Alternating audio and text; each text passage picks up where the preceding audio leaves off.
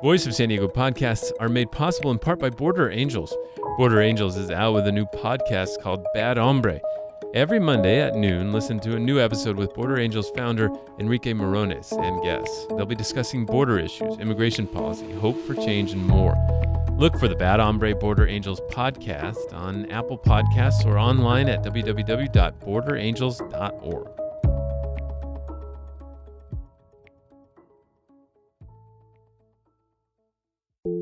And I'm telling you, to this very day, a time when we were, not very long ago, just $200,000 in debt, going, how are we going to get out of this mess? We're in trouble here. A lady at the end of the year came along and said, what do you guys need? And we said, we need help financially to get over this bump. And she goes, and she wrote out a check for $200,000. I don't know if you call that a miracle. I sure do.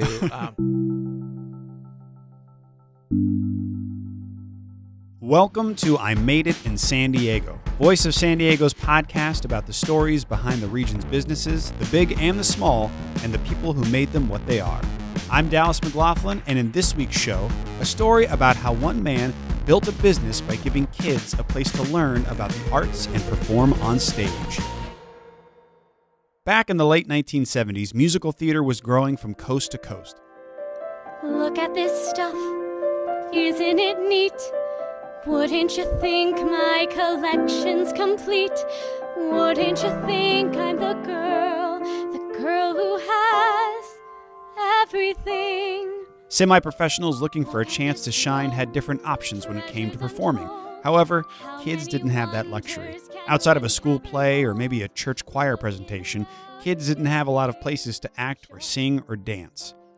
Paul Russell was one of those semi-professional actors working side jobs while he tried to make it. He just never realized that one of those side jobs would turn into Christian Youth Theater, an after-school arts program for kids ages 8 to 18, and that it would eventually turn into the largest youth theater program in the world. And this all started in El Cajon? El Cajon. In El Cajon. It or not. Good things do come from El Cajon. The box. Yeah, the box. In high school, were you doing theater? And at San Diego State, were you doing theater? Was that your passion? Yeah, I got into doing theater in high school a little bit. And then when I got to San Diego State, I did quite a bit of theater. And then after college, continued to do theater around San Diego and did quite a bit of Starlight. I was kind of the comedic role because I don't have a great voice, so I could do character roles and have a lot of fun doing that. And were you like, hey, I'm going to make it as an actor, or was that always just kind of an afterthought, something you did for fun? Well, I think everybody starts to go into it going, I'm going to make it big, right? But I realized I also had a wife, I had a couple kids, and then 2 more kids. So I had 4 kids and a wife, and I got a degree from San Diego State, and I needed to pay all these bills. So I became a teacher to make a living while I also did performing, had an agent. For those of you that have been around San Diego a long time, I'll remember Mary Crosby, bless her heart. She was most of our agent, and she would send us out on jobs when films were being done here in San Diego or commercials being cut or, right. So I did it on the side. Paul got his master's degree in 1976. Due to a teacher shortage in the city at the time, he didn't wait long to land a job teaching drama at Christian High School in East County. What was just a fun way to pay bills and work in theater would end up changing the rest of Paul's life. To our surprise, it caught on really quick. I mean, lots of kids got involved. The whole school got involved. We did shows and got a lot of attention from the community, and they were really successful. So that's when my vice principal came to me and said, hey, what are you doing over the summer? Wouldn't you like to put on a show? I'll do all the administration. You do everything that happens on stage, and we'll put on a show together. You know, the Mickey Rooney thing. Let's put on a show. Yeah. At the urging of Christian High's vice principal, Paul decided to put on a show during the summer. There were only 3 problems. They didn't have any money, they didn't have a cast, and they didn't have a place to perform. However, Paul had a plan and a name that would bring it all together: Christian Community Theater. So I went to my dad and I said, "Hey, Dad, would you help give us some seed money to get the royalties to start rehearsing the show that we want to do? And we think we can market it really well because there are at that time about 300 churches in San Diego, 1980. Mm-hmm. We will advertise to all those churches, all the musical directors in all those churches. We will call or write a letter and tell them what we're doing. Let's bring all the churches together," which was the name of our company, Christian Community Theater, bringing all the best talent that was in San Diego from all those different churches. And that very first show, we had over 47 different churches represented in the cast, the orchestra, and the crew. The first production was The Sound of Music. Okay. And a perfect show to combine all the churches in, right? Mm-hmm. And we had like 60 different nuns from every denomination in the city. Pentecostals and That's Baptists. right. And I needed $2,000 for just to get permission to do the show. Okay. And then we needed to find a venue, and there was no venue that would let us do it for free. Surprise, surprise, right? Yeah. The only place we could find was the Mount Helix amphitheater, which at that time was a county park. And they, in the deed, when the park was given to the county, it said that it had to be free to the public. So we jumped on that statement, and the park said, "Great, yeah, you can use it for free." And we signed the agreement with the park before we realized there was no electricity up there. There was no water. There was no plumbing. And so that first show, we had to get SDG&E to come up and put in electricity. We had to bring up lots of porta potties, and we borrowed water from the neighbor that was just down the hill a little bit. With Paul taking care of the creative side, the vice principal, Dave Elliott, took care of the business side. Using their combined connections at the city's churches, they started putting together mailing lists, and they found a rehearsal space at the old Scott Memorial Church in North Park. Everything was coming together.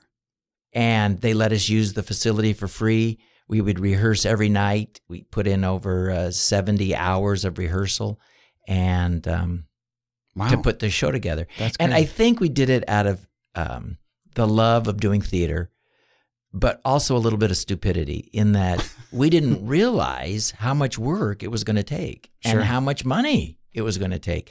We didn't realize that people were not going to want to walk up to Mount Helix, but that's the only way to get to Mount Helix. Because there's no parking up top. There's no parking. Yeah. So back then, people were allowed to park along the side of the hill.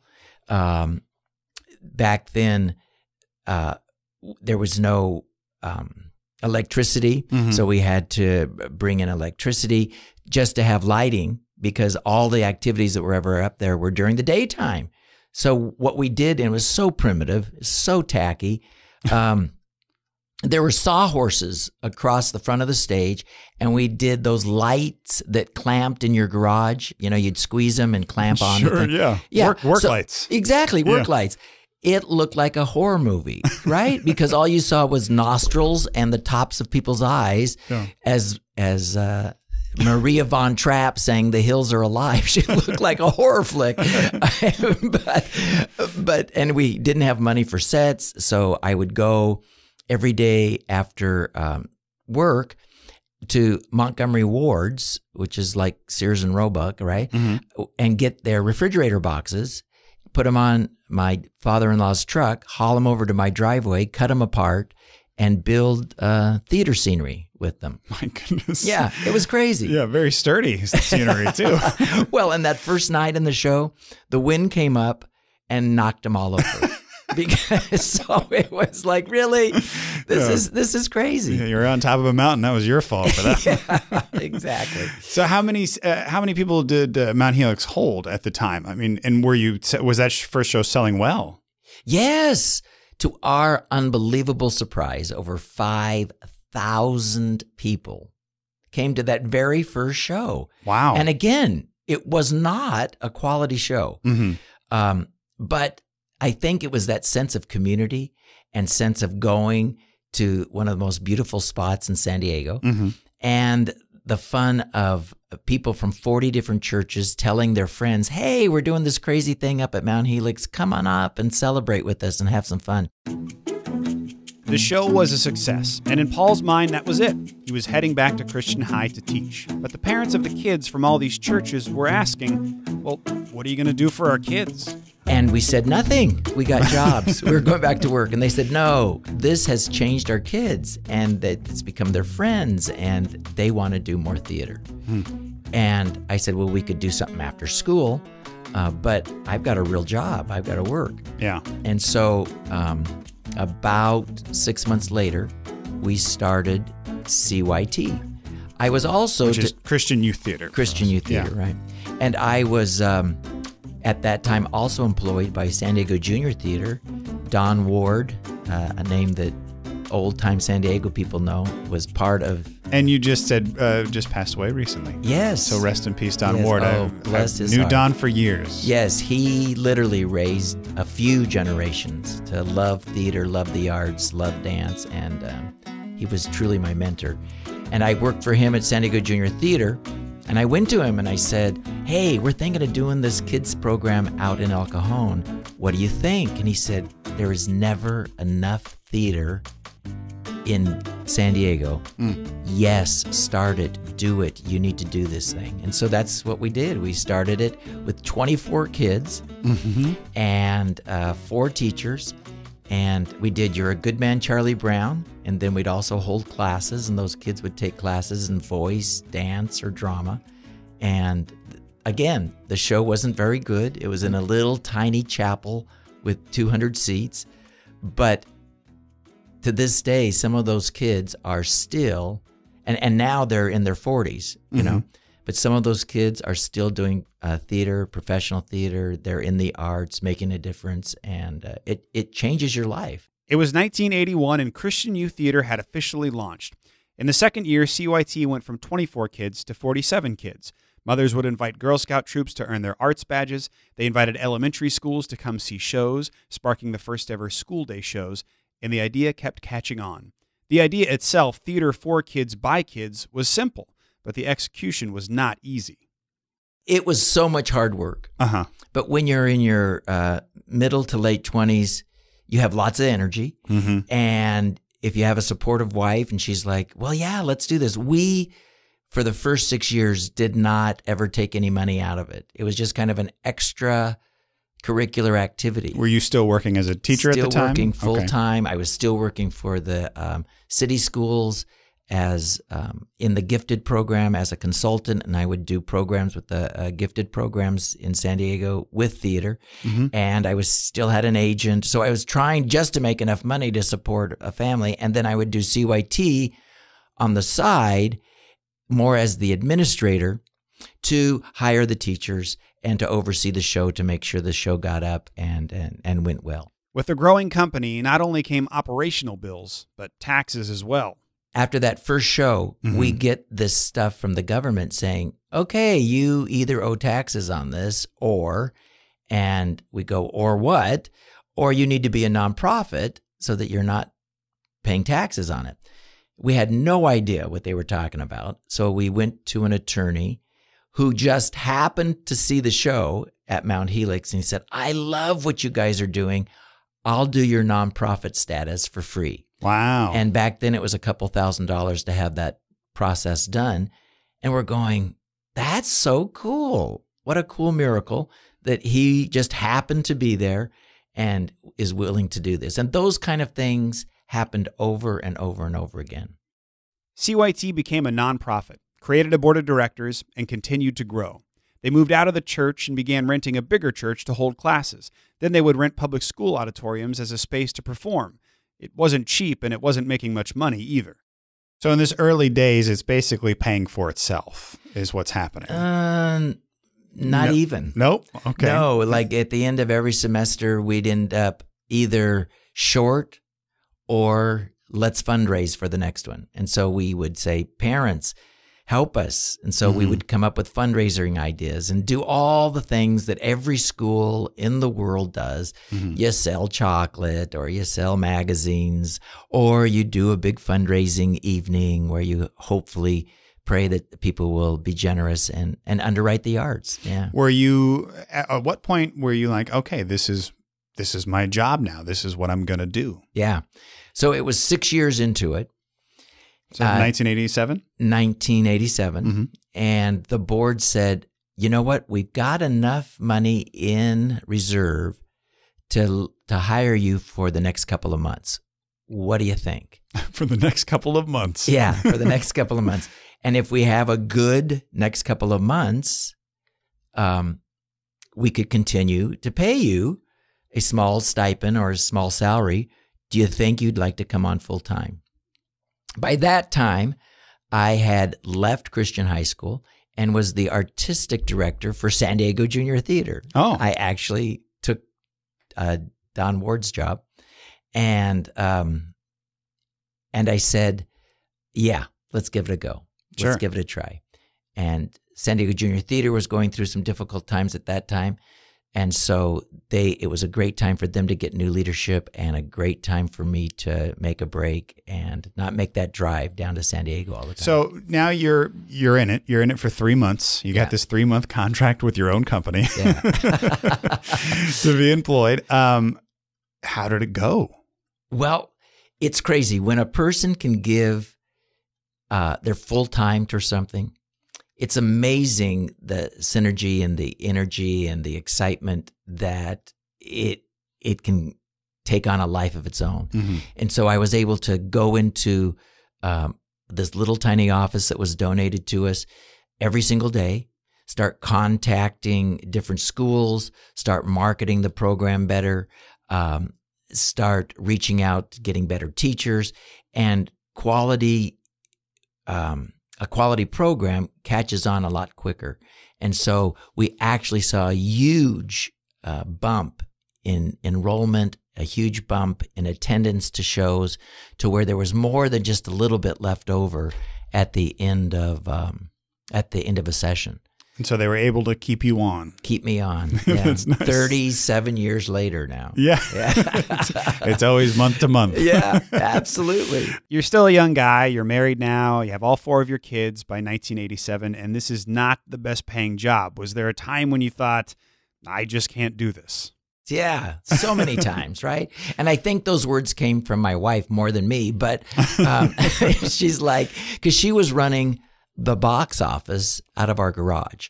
So she'd have big wheels going up and down the driveway, and she'd turn around and put another load of laundry into the washing machine.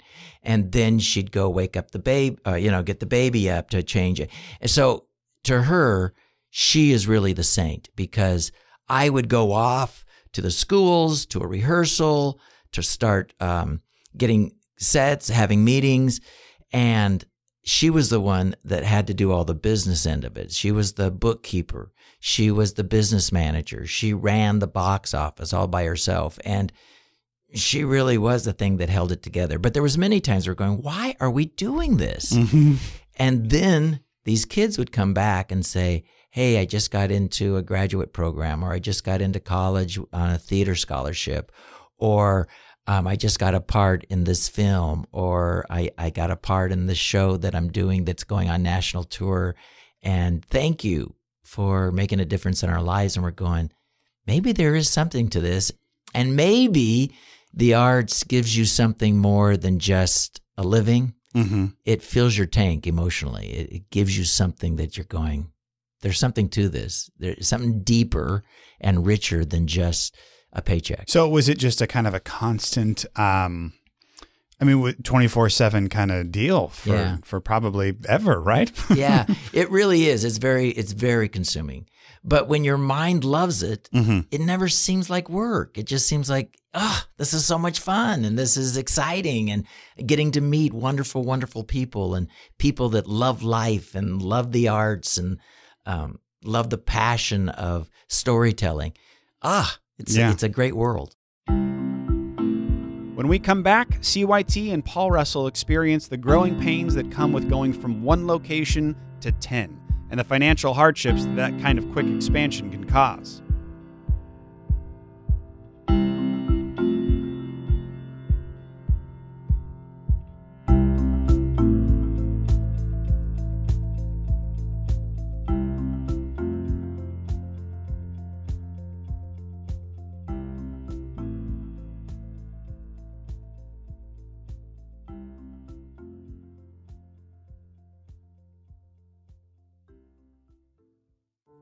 I'm Janice Shatman. I'm a fairly recent, I'm a newcomer to San Diego County. I retired here. I'm a member of the Voice of San Diego because when I came here, I knew nothing. An extended family member pointed out Voice of San Diego, and I've been an avid listener ever since. Everything that I knew that allowed me to vote intelligently on local issues came from the Voice of San Diego. And if you don't support investigative journalism like that, it won't be there for you.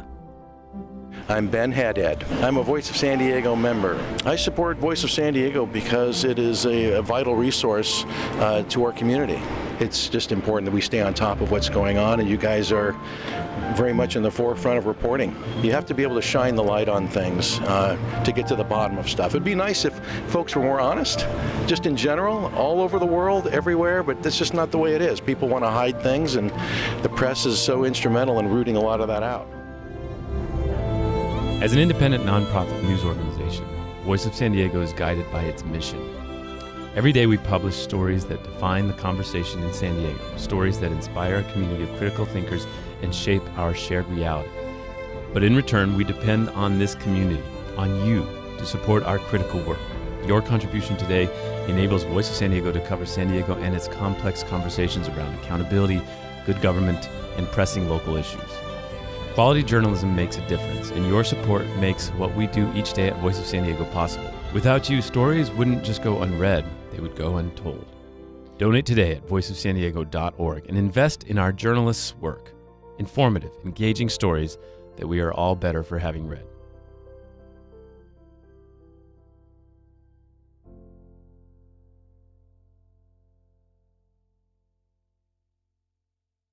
Welcome back to I Made It in San Diego. I'm Dallas McLaughlin. Christian Youth Theater was started in a garage in El Cajon by Paul and Cheryl Russell in 1981. 10 years later, the group started to expand from one location to several, causing a lot of constant financial stress, but financial help also comes with a little bit of faith. Here's Paul Russell. There were times where our board would say, you know what, we're probably going to have to close the doors because we can't financially make this work. Mm-hmm. And I know this sounds so corny, but being Christian community theater, being Christian youth theater, the element of faith would always come in and saying, God, if you helped us start this crazy thing, and we really believe this is not of us, it's really part of your maybe master plan, please help us out here. We need help. And I'm telling you, to this very day, a time when we were, not very long ago, just $200,000 in debt going, how are we going to get out of this mess? We're in trouble here. A lady at the end of the year came along and said, what do you guys need? And we said, we need help financially to get over this bump. And she goes, and she wrote out a check for $200,000. I don't know if you call that a miracle. I sure do in my book, and it got us over another hump. But it was those kind of things that would happen over and over and over again when we got to a point where we said, we can't keep doing this, or who's going to come along, or is this event going to be successful enough? And I have to say, every time, God's been faithful. And I hope that doesn't sound too, churchy or anything, but it really was a faith thing. Well, it's interesting. What was the emphasis for you making it Christian community theater, Christian youth theater? I mean, obviously that's a big part of it for you. It's in the name. So what was the importance for you to make it part of the group? Well, interesting you say that. The initial one was we truly were Christian community theater. It was the community of churches in San Diego that got us started. So that's where that name come from. And because I taught at a Christian school, the emphasis of infusing our faith into everything that we do, to me, plays a big part. It's not, many times people of faith separate their faith from their work, or, people say, well, business is business. But when you bring along a faith to it, it changes sometimes the way you do work. It changes sometimes the way you practice business. And to me, I wanted kids to love the arts with all their heart, and I wanted them to use their gifts and abilities and talents, but also not to have to reject their faith and say, well, when I'm on stage, I'm a different person. And I don't mean that as an actor. Of course, you're a different person. But I still can be a person of faith, still hold true to my values and my core principles, and still be a really good performer, really good actor, really good comedian, really good person of talent. Parents were tired of driving from all over the county for CYT in El Cajon, and they wanted Paul to move to a location closer to their towns. He liked the idea, but couldn't do it on his own. So Paul told the parents, if you want CYT in your area, you'll need to help set it up. And so they did. Moving from location to location, from school to school, CYT found a way. I think it was 86, and it was Escondido and Chula Vista were the two that said, we just can't drive into El Cajon anymore. And so I said, well, that's great, but I can't drive there. So you need to help me find people in your own towns, in your own areas, to help teach classes and help me find locations where we can do rehearsals and hold classes and put on shows. And the parents have been amazing. Mm-hmm. It's kind of like, what do they call them? Helicopter parents, that they want something for their kids, so they're willing to do almost anything. And so they would hit the pavement and find a school that was willing to allow us to use rehearsal space or classroom space, and then a place to do a show. And I think we've probably been in more theaters than any other theater company in San Diego. I think I know almost every single school that has a theater, every auditorium we've probably used. CYT then expanded to the Claremont area, then North County coastal cities, Temecula, Ramona, Del Mar, even Irvine. The whole time Christian Youth Theater, or CYT, was growing and expanding. The adult version of CYT, Paul's original idea that started back in 1980 with The Sound of Music, Christian Community Theater, which featured kids and adults, was still running strong on top of Mount Helix. In fact, CCT did 3 shows a summer, drawing nearly 50,000 patrons a year. We also ran the East County Performing Arts Center for 5 years until the city decided to go in a different direction. And so we had a full season of adult shows and doing 3 shows at each location at these 10 different areas. So basically 40 different shows every single year. My goodness. It was nuts. It was nuts. And that's when we grew too fast and started running into debt. So besides having someone come along and write a check to save the company, was there a plan to get out of that debt? So again, I am not a great businessman, but I always surrounded myself with a board that were way smarter than me. I didn't want yes people. I wanted people to help solve my weaknesses, right? And so business people would come along and say, well, look at your profit centers, expand on those, and cut those programs that aren't able to support themselves. And that's hard when you're dealing with people and little kids and parents, but you make those hard decisions to keep the overall program alive. Now, what year did you guys start doing the actual franchise model of going outside of the state of California? Yeah, it was 15 years into it. So what is that, 1995. 1994, 95. It was a family that moved to Chicago. And he called me one night and he said, my kids want to move back to San Diego. I can't. My job is here. But they said the only reason they want to come back is for CYT. And what can I do to start CYT in Chicago? And I said, are you crazy? We can't do CYT in Chicago. Yeah. He goes, okay, fine. How how can I go around your back and get it done? He wasn't giving up. And so he found one of our CYT directors that had just graduated from college and said, would you come back and start the program? Live at our house, have a part-time job somewhere else, but start CYT in Chicago. They did. He started it. And to this day, Chicago is our largest program with over 10 different CYT programs in the Chicagoland area. Wow. It's crazy. They have over 3,000 kids every single semester taking classes in the arts. So when that was a success, you started branching out to other states. Yeah, and the truth is, it's kind of a weird model. We never went after locations. Mm-hmm. So families would move to Kansas City, another family would move to Atlanta, and they would call us and say, hey, you started it in Chicago, can we start it here? And we said, I don't think you get how much work it is.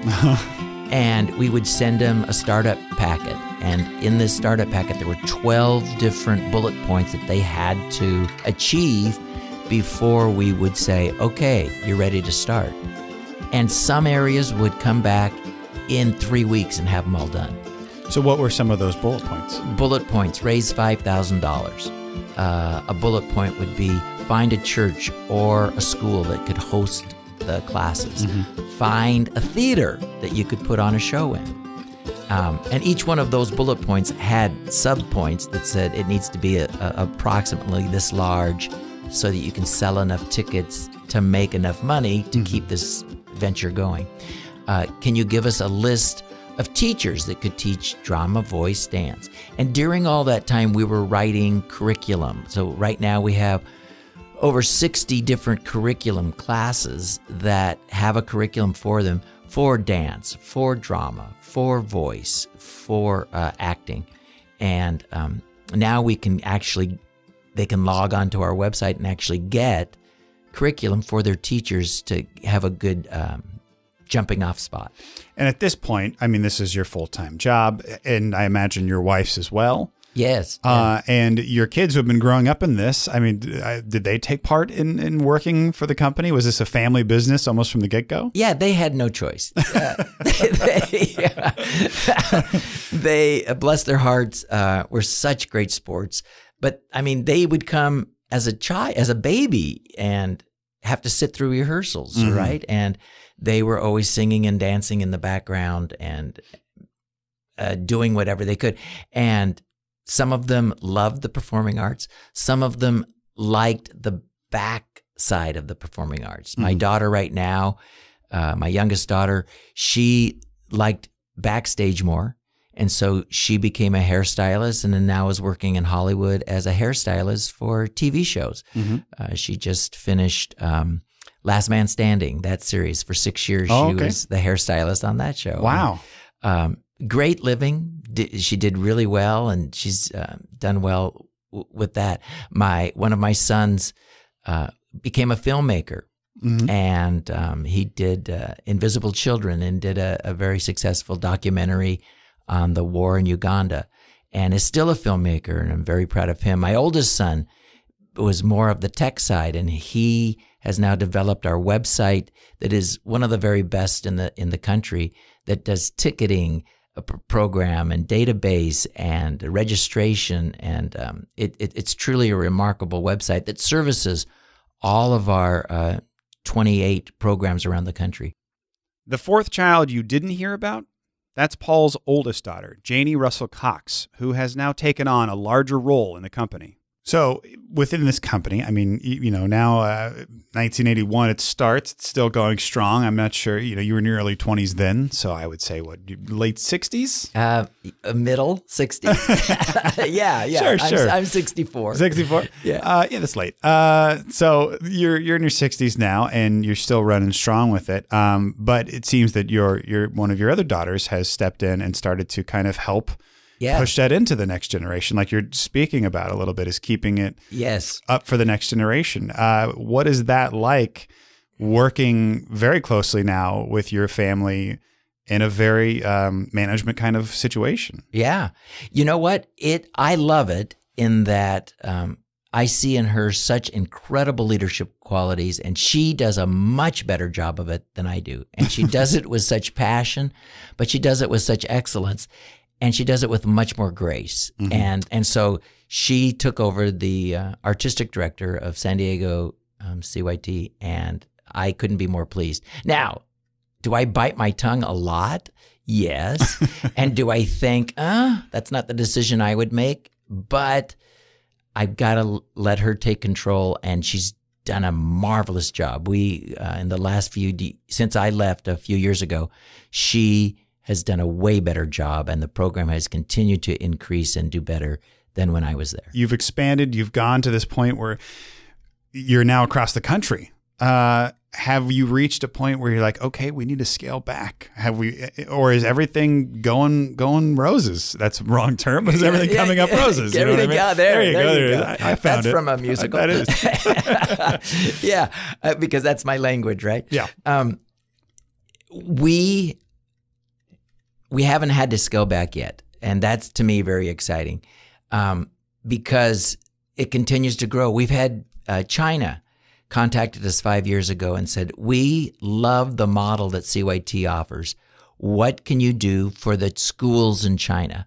And so they've had us come out for 5 years in a row and work with their music programs and train teachers in China of how to teach kids to be creative, how to use music and drama in the curriculum to teach kids not just facts, but how to use those facts and how to be creative with what they've learned from a book. The documentation and research on it is unbelievable.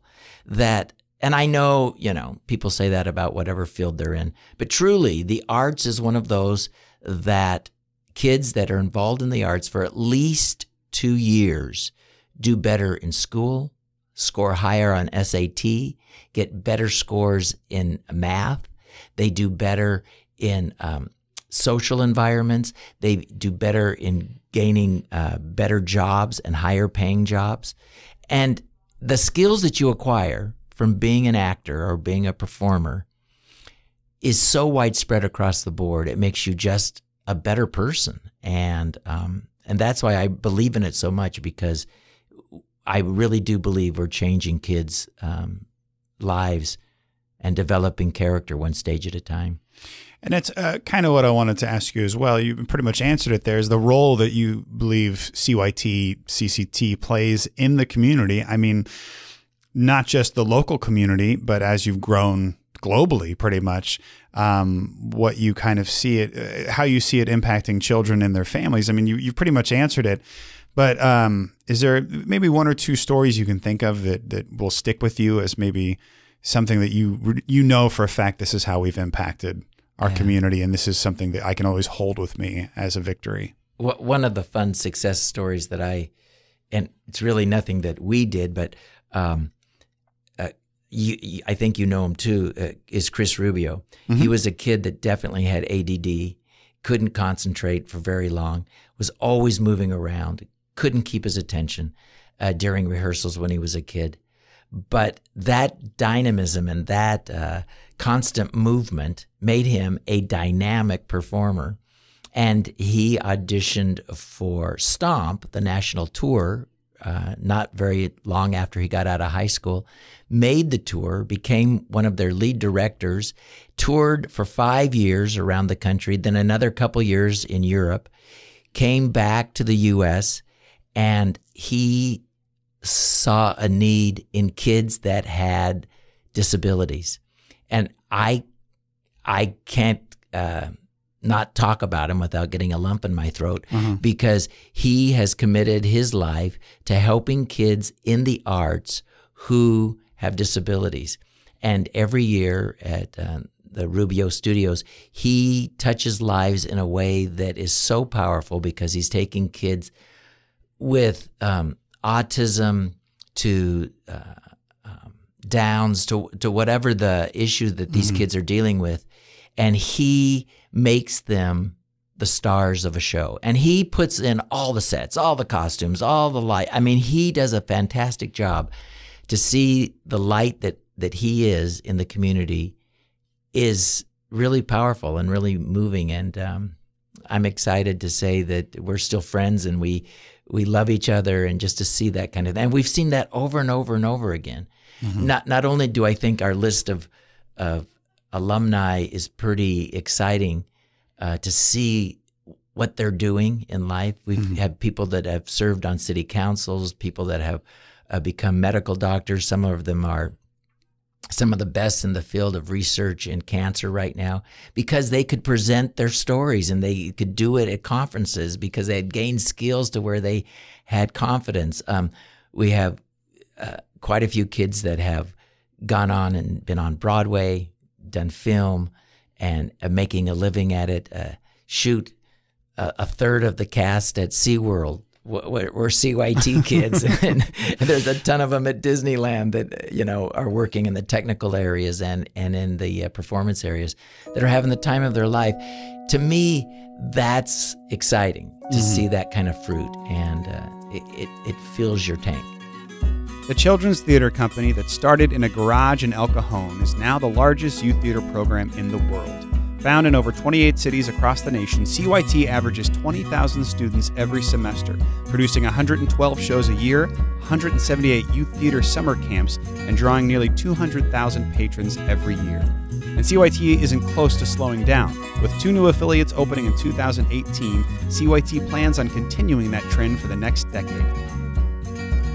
Thanks for listening to I Made It in San Diego. I wrote the show, Kinsey Moreland produced it, and Adam Greenfield mastered and mixed it. Visit voiceofsandiego.org/podcast to learn more about our weekly Voice of San Diego political affairs show, our Good Schools for All education podcast, the Kept Faith sports podcast, Beer Talk Radio, and all the shows in Voice of San Diego's podcast network. If you like the show, go to voiceofsandiego.org and click the donate button. Or if you'd like to sponsor it, contact Kinsey at KINSEE@VOSD.org.